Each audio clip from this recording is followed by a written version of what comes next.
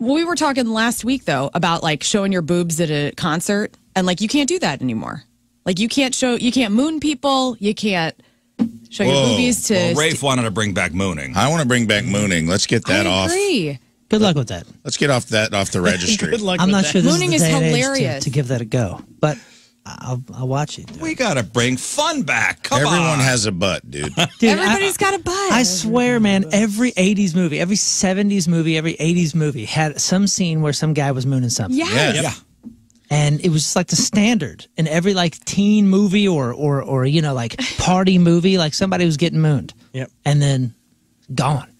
Like it vanished. Nobody even talks about it anymore. Right. Hasn't been talked about in 25 years. Right. It's the first time anybody's brought it up. It's just mooning. It's not, just mooning. It's not, spreading your butt cheeks either. And I Right. think